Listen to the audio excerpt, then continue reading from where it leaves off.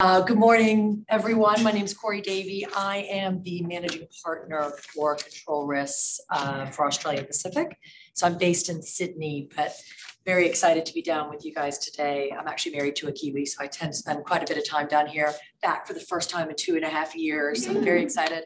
I'm also coming off of 2 weeks at a holiday in Wanaka. So if I just kind of wander off at some point, my brain hasn't quite clicked back into gear yet. I also, as you can see, have one non-working leg. So if I suddenly kind of grab the chair, don't worry about me. My background is actually in humanitarian operations. So I come to control risk from a very different perspective, but one which I think is quite unique for the ESG perspective. So I used to run internally displaced person camps and refugee camps across Africa and various conflict zones and natural disaster zones around the world. And then I joined Control Risks and had to learn about the world of risk. And I'm still learning 12 years later. But I think that the sort of risk-based approach to ESG is one that I think not enough companies are taking. And I'm going to talk you through what I mean about this. But it is, as Nigel said, it's just too big. There's too much to look at. And if you're trying to, whatever the cliche is, boil the ocean or eat the whole elephant or whatever it is, you're not going to achieve everything that you want to achieve. And it's also very easy to get tempted into the idea that maybe we don't need to pay attention to it as much as we thought we did. I've heard some people talking about the idea that we're in a green pause, that with so much else going on in the world with Ukraine and all the energy prices and inflation and COVID and now's not the time to be focused on sustainability and ESG issues, that we need to be focused on other priorities. But I think we all know that that's probably not true. And that's not just because of what our customers and our communities are telling us. We look at things like the IPCC report that came out this year. We look with our own eyes, a third of Pakistan underwater, what happened in the north of the South Island in the last few weeks, droughts, et cetera. These are all issues which are becoming more and more relevant for our risk registers, but also for a much wider variety of stakeholders. And it's not just climate. I think climate gets the big focus because it is so present and there are very obvious things that are happening. But Nigel mentioned before modern slavery. But even if we look at with Ukraine, the sanctions risk that many of us suddenly faced throughout our supply chains that we might not have considered, there are really big sort of social and reputational issues that can spin out of geopolitical events that we see in the world. And I think sustainability is absolutely critical for the operational resilience of your company. It's about ensuring that you can thrive by recognizing these sorts of risks, which wouldn't always have made it into the risk register, particularly because these are not easy decisions to make. It's not binary. It's not like employ small children or don't. Like, these are not easy decisions. You know, if we look at Ukraine, if you had operations in Russia, do you shut them down or do you not? If you do shut them down, you're having a seriously negative impact on your employees, on your customers, on your suppliers, on your shareholders potentially. But if you don't shut it down, you're facing massive reputational risks, sanctions risks, potential boycotts, certainly I would guess a Twitter storm or a TikTok storm, whatever happens these days. So these are not easy decisions to make. So what you need is a framework that helps you go, okay, these are our values as a company. This is what we prioritize. These are the things that we put most important. But then also, these are the risks that are most important to us. Sanctions risk is going to be really high on our risk register for whatever reason. Environmental vulnerability is very high on our risk register for whatever reason. And you have prioritized this. You've thought about it ahead of time so that when the black swan event, that I don't even think we can call things black swan events anymore because the whole world seems to be full of black swans now, you know why you're making the decision you're making. You've got that framework in place. Makes you more resilient.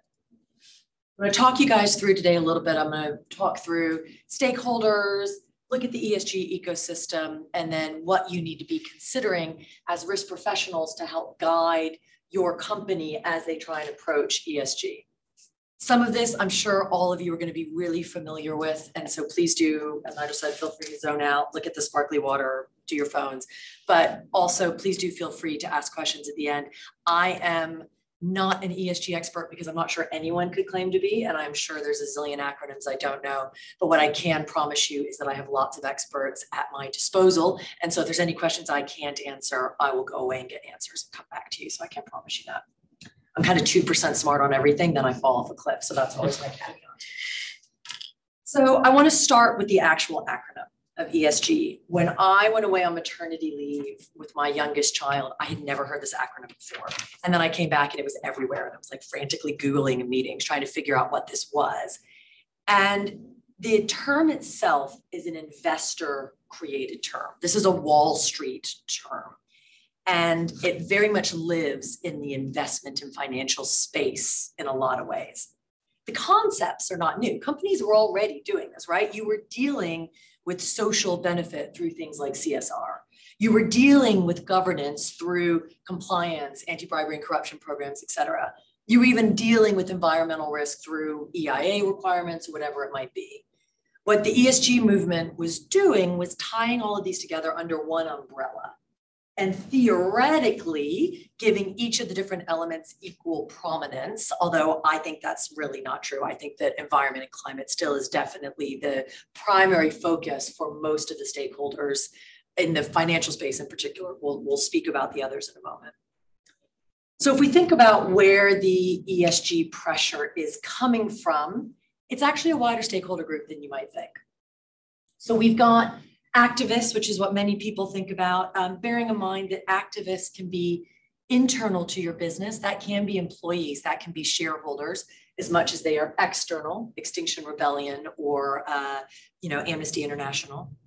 You have your investors who are critical stakeholders, and one which I will be getting into a lot more detail a bit later on what they are wanting from companies around these issues. Regulators are increasing their prominence here. It was previously maybe a bit wishy-washy and regulators weren't quite sure what they wanted to do, but they knew they wanted to do something. The EU is leading the way, but certainly not exclusively leading the way. And I'll talk about the regulatory landscape more in a moment. Employees cannot be underestimated here for a number of reasons about why this matters to them. And then you've got your customers, your partners, you've got your whole kind of wider ecosystem that you need to consider. And look, it's not just me saying this. I haven't randomly invented this idea. There was a Harvard Business Review survey last year where 78% of in-house counsels said they felt pressure on ESG last year. But what I think is really interesting is who they felt that pressure from. The highest group is employees. That was then followed by investors, then customers, and then activists. And so what I really want to hammer home here is that if you're thinking about what are your risks, what do you need to focus on, make sure you're not getting fixated on one stakeholder group. Don't just be thinking about your regulators or don't just be thinking about your investors, because I think that you may potentially then miss some of the wider issues that you need to be focused on. You really need to be considering all the relevant areas. So I want to start with a snapshot of the ESG ecosystem, because the reality is it isn't just the fact that these are really complex issues that have a lot of stakeholders. It's also just a super confusing landscape. There are so many different requirements and information providers and information gatherers.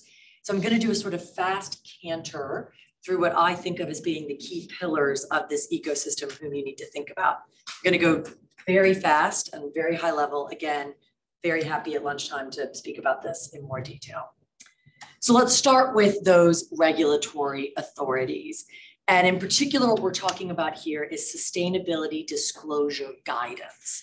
So this has really surged since about 2000 when the Global Reporting Initiative published their first disclosure guidance.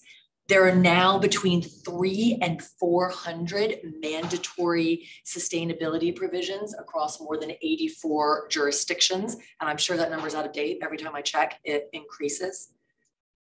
And in general, this disclosure guidance is related to, prioritizes rather, I should say, climate change. So the most well-known of that is the Non-Financial Reporting Directive, the NFRD from the EU, 2010 guidance from the SEC.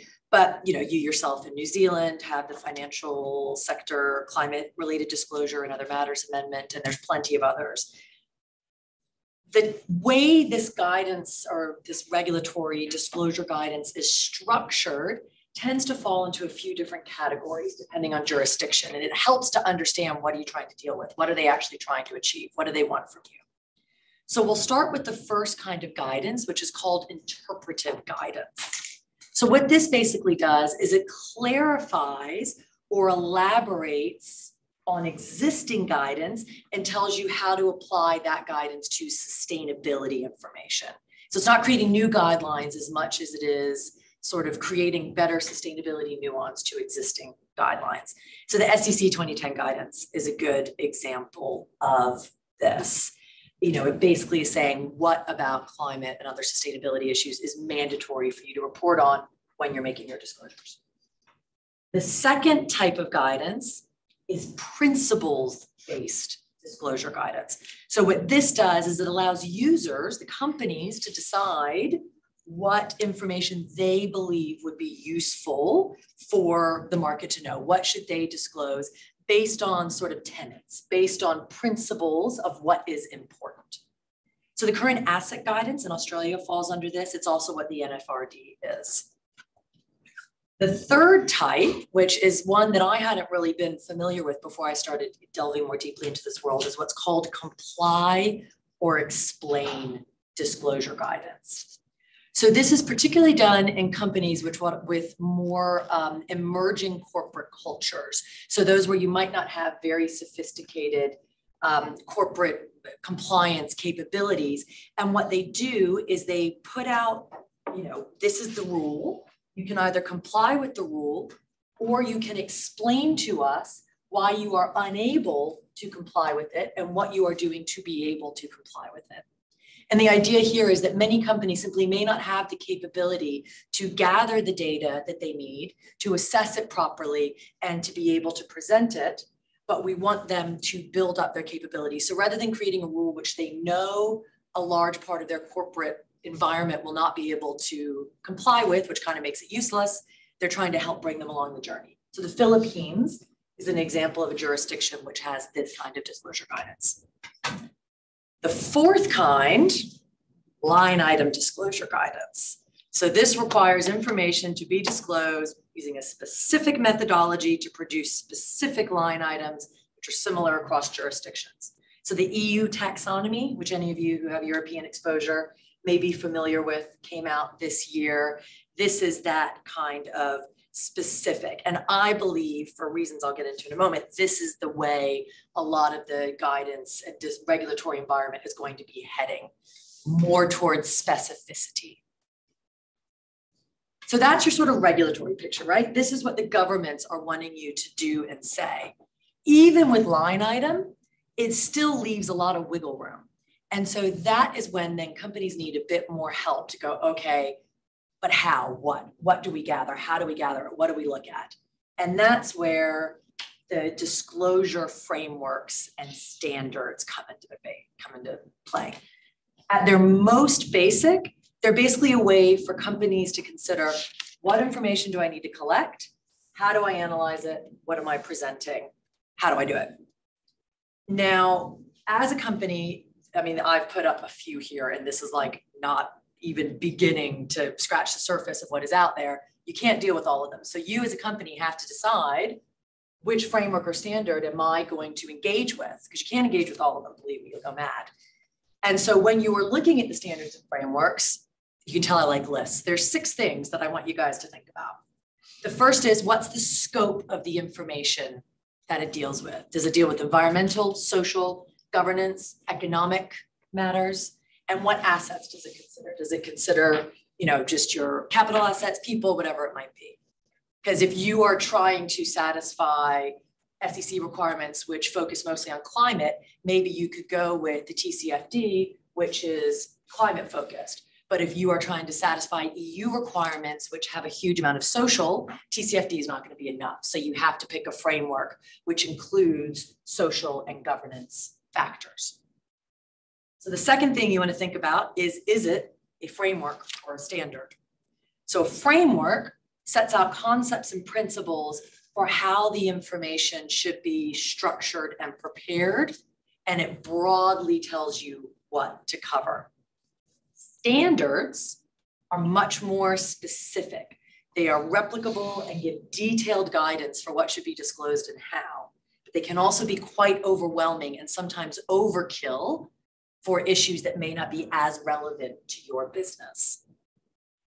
The third thing to think about is who is the primary audience of the standard or framework? Is it primarily focused on investors, on customers, on regulators? And there are definitely primary audiences. SASB, for example, which many of you may be familiar with, that is only focused on the investment community. That is who that standard is for. That may be great for you if you're looking at capital as the primary reason why you're doing this, but not if you're trying to satisfy regulators or community concerns. Fourth thing to think about, how do they approach materiality? And you can really get yourself wound around the axle on this one. Quite a few of the standards focus on value creation, meaning how do ESG matters impact our value as a company? So it's how is climate change going to impact our value? How is modern slavery going to impact our value? Whereas others take a double materiality approach, which is both how does ESG affect us, but then also how do we affect the environmental, social, and governance realities of the space in which we operate. And I think a number of people can be looking at those which take a value creation approach, and then they're trying to sort of twist that into also talking about their impact on the community. And it's better if you're concerned about that to choose a standard or a framework which takes a double materiality approach. Fifth thing you want to think about is it industry agnostic or specific. So many of the frameworks and standards are industry agnostic, meaning you figure out yourself how this applies to your industry. The environmental things which impact, say, a logistics transport company are going to be very different from those that impact a bank. And so you don't need to be looking at the same issues. So industry specific guidelines will break down by sector and even get into real detail of like subsector. You may be saying, why on earth wouldn't I choose industry specific? Well, the problem is if you're a company which has a complex business mix, doing industry specific can actually be really difficult and quite time consuming. And so you want to consider what's most relevant for your business mix. And then the last thing, the sixth thing, is just think about time horizon. How far are you able with your data and your analysis to look into the future? Again, I put up some frameworks and standards here. I'm not going to go into them. What I would say is that the TCFD has become the basis for a lot of disclosure guidance that we're seeing coming out of markets. And so if that's not one that you're familiar with, I would highlight it, particularly those who have Australian interest. It seems to be coalescing to where the Australian market is getting to with their disclosure guidance. I would also highlight from a standards perspective, SASB and GRI are the most specific of the standards if you're looking for very specific standards. Now, some of you who are familiar with the ESG space are probably screaming in your heads right now because there is an effort to consolidate a lot of these standards and frameworks and to try and get down to a sort of consolidated thing that everyone uses. And I think there is a lot of intention and energy behind this. I do not believe it's going to happen in the short to medium term. So while 7-10 years from now, we may have one fantastic consolidated framework, I would say that if you're trying to get your insurance or get your financing or satisfy some other stakeholder in the next kind of 3 years, you're probably going to need to engage with these as they stand. So you've got your regulatory authorities. You can then use the standards to move to them. The next sort of bit of the ecosystem that people are often familiar with is the data aggregators, because there is all this data out there, right? There's all the sorts of data that's disclosed through sustainability reports, which are done through the disclosures, but there's share price data and there's data that's collected privately. And there are companies who essentially compile and present all of this ESG related data in one place, making it possible for investors, and investors are the primary audience of this, for them to be able to look at all companies in one place rather than having to source it directly from lots of different companies. There's different types. There's those who deal with publicly available data, those who do survey. So publicly available, structured and unstructured, that's your Bloombergs, your rep risks. But then you have companies like B Analytics or S&P, CSA, who send out surveys to companies, and you can choose to fill out those surveys and then appear on their sort of data aggregator. Then we have the next level, which is the ESG ratings and analytics providers. These, again, are primarily focused on the investor community. They have unique methodologies which they utilize to score or rank companies. And so rather than aggregators who are just pulling information together, these guys have a sort of secret sauce that they're working on in the background. So these are the groups that so angered Elon Musk earlier this year, which doesn't appear to be difficult these days, when Exxon appeared to have a higher ESG ranking than Tesla.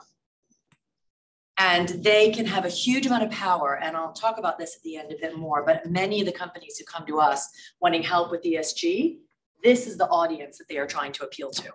They want to get a stronger ESG rating and they want to know how to do it. And that's what they're trying to achieve because it helps them get better access to capital. There are lots of other groups that I'm not even going to go into. You know, I've popped some things up here. There's platforms, there's investor specific standards. I mean, you know, Nigel mentioned that Marsh has their own way of looking at this data.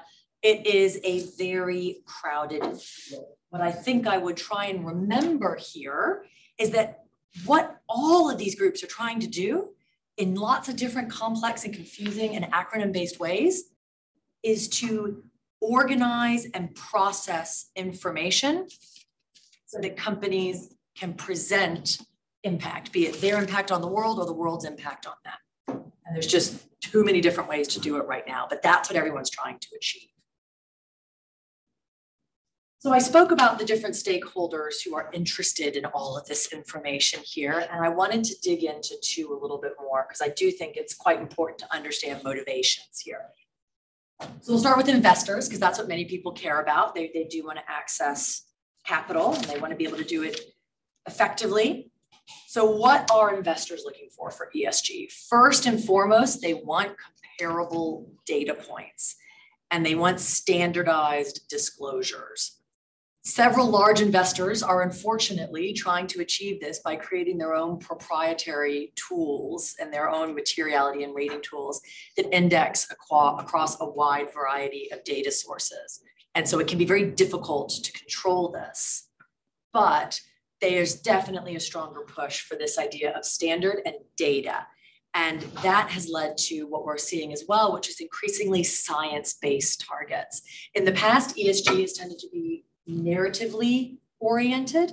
I think we can look at things like UN Global Compact and things like that, where it's been a very narrative approach, SDGs, all of that. And there's a recognition that this is often too generic and it just doesn't allow for comparison of apples to apples. There's also a lot more pressure on companies to disclose outcomes. So back to the greenwashing point. This is not just about describing the actions you took to manage your ESG risk. It's about then describing, and here's what happened. So you can't just say we put in place a diversity, equity, and inclusion program. You have to say, and therefore we met these KPIs of reduction of the wage gap or increased presence of, you know, disadvantaged groups in our middle management structure or whatever it might be. There is also, and I should say as well, sorry, on that one, the European Commission regulations, which are coming out now, seem to be really focusing on this, that they are not going to be structured around inputs at all, but instead are going to be structured around outputs. There is also a lot of discussion within the investment community about where the information should be disclosed. Is it a standalone report? Is it integrated into the annual report? Is it integrated only into filings? There is not a consensus on this. And so I think it's really about choosing who your primary stakeholders are for the information and discussing with them, where would they like it to be? If you don't have a preference as a company, if you're like, whatever, we'll write a standalone report, we'll make it an annex, find out what your primary stakeholders will want, because we cannot see a coalescing of consensus around this. It really varies by stakeholder and by jurisdiction. And just to be really clear, this is not just about environment. We are seeing increasing expectations to disclose DE&I related metrics, targets, and outcomes. Again, particularly in the EU, where we're seeing really strong requirements around supply chain disclosure for social issues in your supply chain. And this is going to become significantly more complex in the next year or two. So that's your investors. If we look at the sort of wider stakeholders, the activists and the employees and those we spoke about, I think the investors are still primarily, almost exclusively interested in value, right? They're interested in that value materiality. The wider stakeholders, they're generally much more interested in impact. The impact that you as a company are having on the environment or a particular group or a particular issue which they are passionate about. And what they are asking is they are asking you to adjust your business model in some way to minimize that impact or to make it beneficial. Now, how they are asking that varies significantly, right? Activist tactics range from things like demonstrations, blockades, just operational disruption, all the way through to threats. The underlying goal of all of it is to create enough reputational damage, moral outrage, or operational disruption that you have to change your behavior. And just to be clear, there is a small but legitimate security risk from some activist groups, even in New Zealand. We've been involved in a number of cases in the past couple of years where executives have found themselves being threatened, approached at their homes, and having to help them figure out how credible the threat is, particularly when it comes to online threats. And we dealt with a case a couple of years ago where all the executives of a company were having their movements posted on sort of like a stockholder board, where like day traders exchange information that's supposed to be, hey, buy this stock or buy that stock. And instead it would be like, we saw Jane here and here, and we had to try and assess, is this just more, keyboard warriors who happen to live in the small town where all of these people were based, or is this a credible threat? And also, how far can you go before the barriers that you're putting between the activists, the employees, and the executives is counter helpful? That's not the word, but you know what I mean? That you are now creating a situation where they feel even more removed in ivory tower. There's a lot of nuance to this, but it is a legitimate threat from some groups and one that does need to be taken seriously. But then you have, it isn't all just NGOs on the streets, right? It's not all just Extinction Rebellion. There are much more sophisticated legal and governance-based efforts, which we see going forward around these matters, starting with shareholder activism, something I'm sure you're all familiar with, where shareholders, either a block of minority shareholders or an institutional shareholder, put pressure on the company for specific changes to the governance, the business mix, attention to emission reduction goals, whatever it might be.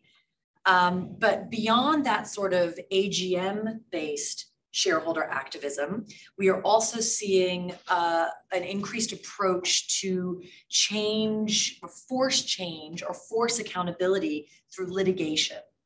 There have now been well over 1,200 cases filed globally trying to force climate change policy adjustment through the courts. And it's actually notable that Australia, neighbor to the north, is #2 in the world for cases filed after the US. So it's a tactic that we see this region be very focused in.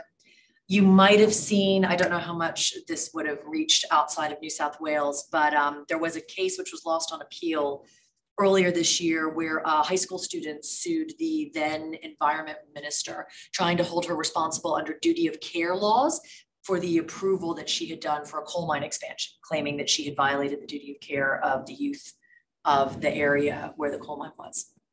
There has not been much in the way of notable success with this approach, but I think it's going to continue to grow in sophistication. And it isn't only against government. It can be against companies. Earlier this year, ACCR, which is a sort of peak body for shareholder activism in Australia, they took Santos to court, basically claiming that they are making false or misleading claims around their path to net zero, and accusing them of, well, they're accusing them of greenwashing, but they've taken them to court under incorrect disclosures in filings. So this is something which is focused not just on government, but on corporates. So we talked about activists, talked about governance. Employees and employee tactics can be quite similar to activist tactics, right? Walkouts, letter writing campaigns, on internal news boards, et cetera. But they have two unique sort of tools at their disposal, which companies have to think about. The first is that they can be an insider and leak information out. This can be catastrophic for companies from a reputational and from a legal perspective. Good recent example of this, Facebook, Uber, a couple of years ago, Volkswagen.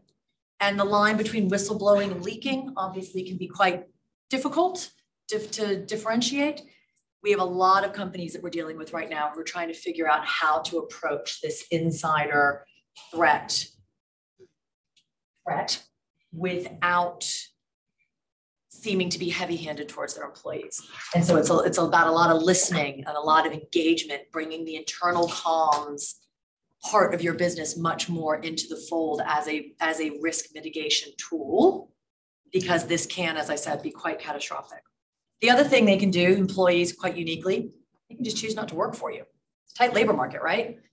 Employees increasingly look at values and what they perceive to be shared values of their company. If they don't feel that you are matching those values, it could just be harder to get good talent. And I'm not just talking about Gen Z. Across the board, we are seeing it's so easy to get, not easy, but easier than it has been in the past to get good jobs, particularly down here where the labor pool can be quite small, that you need to really consider that. And then I've just thrown customers up here just as a reminder. And this can be customers as in B2C, the average person on the street, but also B2B. You have a corporate customer who may just choose not to engage with you because they do not believe that you are taking these issues seriously enough. So I've just gone through all of that, but I would be remiss if I didn't say there are plenty of people who say that ESG isn't important and that actually it's all just a big con by a consulting industry that has risen up and is now trying to support itself. Some of you may have seen, and if you haven't, I strongly urge you to Google it. The then head, not now head, of sustainable investment at HSBC spoke at an FT conference where he basically said that climate change was irrelevant to their investment and that it was shrill people who were just making kind of unsubstantiated claims about the importance. His argument was that people are very innovative and will figure out ways. And if Miami's underwater, who cares? I'm paraphrasing, but not by much. It was quite a remarkable statement.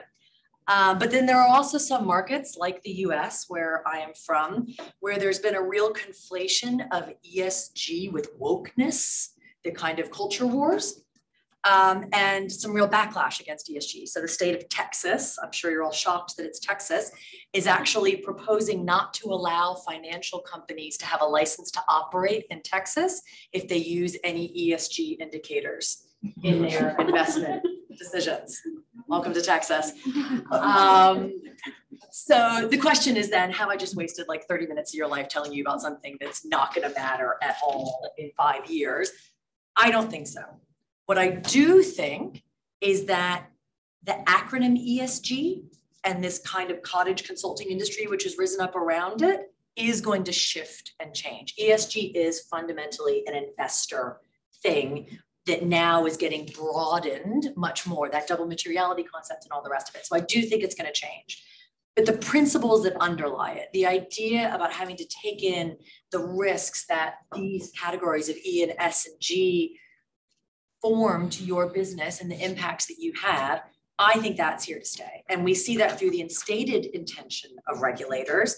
We see it through the intentions of investors, and we see it through the desires of community, right? Through the desires of customers, the desires of our employees, which means that you do need to have a cross-functional, ESG risk management program in place. But again, just don't structure it against one particular ESG rating or one particular piece of regulation. Instead, you need to get a little bit more into the weeds. So what should you be thinking about? How do you need to be looking at this? So we've thought about, based on our experience, what we see in the market, we've mapped out what we think are the key issues that you want to be considering. So we'll start with environment with E, policy, obviously. What's the regulatory environment? Not just where we're headquartered, but the places where we operate, the places where we have exposure. How is it evolving? Also, under environment, resilience. How much help are you going to get from the government in case of an extreme event? How well prepared are you to cope with environmental disasters, be they man-made, spill, or natural, earthquake? Also, then you have to consider the climate risk in the areas where you and your supply chain and potentially your customers operate. What are the worst climate impacts for those jurisdictions? And what can you as a company do to focus on having a neutral or even potentially a positive impact on those environmental issues? That's your E. That's a lot more, but there's your basic E. Then you got your S, social. Start with labor. What are the key labor issues that you need to be across and to manage? And I know in Australia, I don't know how much this is here. In Australia, this can get really focused on like union and enterprise bargaining agreements, but you need to think much more broadly. How are we going to access labor? What are we a sector which is attractive to new labor, to emerging generations, whatever it might be? Then you have to think about community and minority issues. Which stakeholders are at risk locally, and how do you engage with them? So there's, recent examples of this, Rio Tinto and lack of good local engagement, but there's many others. So I work a lot with companies who are looking to grow and expand their operations. And if you're going into, say, Indonesia, you need to be mapping those local groups really closely, because if you don't understand those dynamics, you can find yourself 3 years down the line, 5 years down the line, having totally lost your social license to operate. You also need to think about authorities under this pillar. How do you interact with with government authorities when it comes to things like security provision, data usage, and data privacy? And again, you want to be thinking about how can we have a positive or a neutral impact on this. So we're spending a lot of time right now talking with companies who are having to engage with various data regimes across Asia and figuring out how can they be compliant, but also ensure that they are aligning with the values of their company and the values of what they project to their customers. So that brings us nicely to G, to the governance. So we want to think about, obviously, rule of law. So do you need to compensate through your actions for any shortcomings in local rule of law? We can talk about regulatory gaps, but also think about things like unpredictability of regulation, court reliability, under and overrepresentation or non-representation of groups of the population. And you want to think about corporate governance. What are the main risks relevant in the local environment for things like AML, terrorism financing, sanctions, very much so these days. And then also think about unfair business. How do you interact with the local competitive environment? Again, ideally in a way to be neutral or positive. So that could be engagement with state-owned enterprises, engagement with ruling families who may control a huge amount of an area's economic fortunes. You got to do all of this sort of internal risk mapping. And then it's also quite tricky because you have to be mapping it against the external risk environment. And this can be very overwhelming, particularly for companies with complex supply chains that span multiple jurisdictions. So I would say there, it's really about finding data sources that you trust. I'm going to put this up, and I want to really be clear. This is not a sales pitch. I'm just showing you what's out there. We have something called the ESG Risk Monitor, which maps exposure to specific ESG risks in a jurisdiction based on your sector. So it kind of gives you a tool where there's a similar methodology across different countries when you're trying to do M&A due diligence or portfolio benchmarking or supply chain vetting. And so I've thrown Ethiopia up here, and you can see how the risk can change by different subsets. So if you look at environmental risk, for example, overall the risk is medium because the country is committed to the protection of the environment. It's a signatory to all the major agreements. But the nuance is that because of funding deficits and because of a government focus on emergency and humanitarian issues, the environmental degradation risk actually runs to high because the commitment can't match action. So it helps to understand those sorts of nuances depending on how you would interact with the jurisdiction. Then it's also important to drill down to a country, or excuse me, a sectoral level at the country. You know, really thinking about what's material to you, because every risk does not have a similar impact on separate sectors. Again, you can't eat the whole elephant. You have to decide what you're going to focus on in each country. So if we take social risk in Ethiopia, for example, a key driver of that risk is ethnic-based conflict and perceived abuse by the authorities on certain groups. And so there's a high social risk.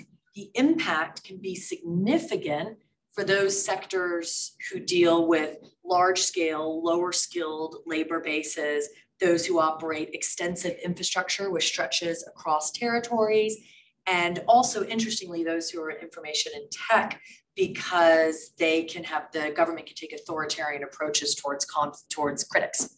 And so you might get yourself sucked into political things. But for those sectors who are higher skilled, maybe more contained in their operations, the social risk is still high, but the impact might only be moderate. And so you can decide maybe to focus on other issues. It's only a starting point, but it helps to think about where am I going to get this information and data from? So as I said towards the beginning, for companies who just want to look good to ratings agencies, I think they are really missing the point. A good ESG rating should be the byproduct of a solid ESG framework. It shouldn't be the goal of the ESG framework, because the space is moving too quickly and you just can't be sure that that's going to be what matters. So I really recommend keep everything risk-based. You know, we've discussed all the different ways that you need to think about it, but also make sure that it's tied to your values as a company and the genuine actions that you are going to take that are going to produce outputs. You know what you're doing and why. Don't just stick a black square up on Instagram because that's what everyone else is doing. You need to understand, as a company, do we believe that pursuing racial justice is a fundamental value of our company and one that we're willing to put our energy and effort behind? Yeah. I can give a good example. I don't know how many of you saw, and I'm not like an Instagram person, but I would happen to be on Instagram at International Women's Day, and all these companies were putting up fantastic International Women's Day messages, and there was a NGO that was replying to each post with the wage gap for the company. That I remembered. I didn't remember who put up a pretty picture with birds for International Women's Day. And just to be clear, this isn't just activists on Instagram. The SEC is pursuing misstatements to investors about sustainability claims in public filings. They are going after greenwashing and rainbow washing, which is what people who misstate against the SDGs are called. So I think a critical thing to do here is to make sure you are engaging constructively with all the stakeholders. Remember all my circles, think about your stakeholders. There'll probably be many more than what I put there, and understand what they think is critical and why. And think about who within your wider organization can help with that. Get your corporate affairs function involved, get internal comms involved, HR, whatever it might be, because they're going to be a key pillar to help you understand what you need to focus on. And then you do need to be across the emerging regulatory developments, get ahead of them. By the time you're pushed to make public disclosures, you want to make sure you know where your data is, what your inputs are, and how you're measuring them. And that really, data is going to be one of your biggest challenges here. Once you're past that sort of initial hurdle of deciding what's material to us, figuring out where all that data is, who owns it, and collating it is incredibly challenging. A lot of the data you need probably already exists, but it just will live across a number of different departments who don't view it through an ESG lens. And so they're not thinking of it as ESG specific data. So you really need to understand what you're looking for. Obviously, corporate culture is going to be critical here. Many of you will have lived through the kind of years of all of us trying to convince people that anti-bribery corruption is important, and tone from the top and tone from the middle will be critical here. And an education piece is going to be critical for your outreach efforts. This is a new area for a lot of people. We find sometimes senior leaders in particular can be a bit about this. The regulation helps here because they might not understand some of those other stakeholders, but they will understand regulators. And they will understand investors, and they will understand being able to get insurance. So figure out which stakeholder is going to speak to those whom you need to convince.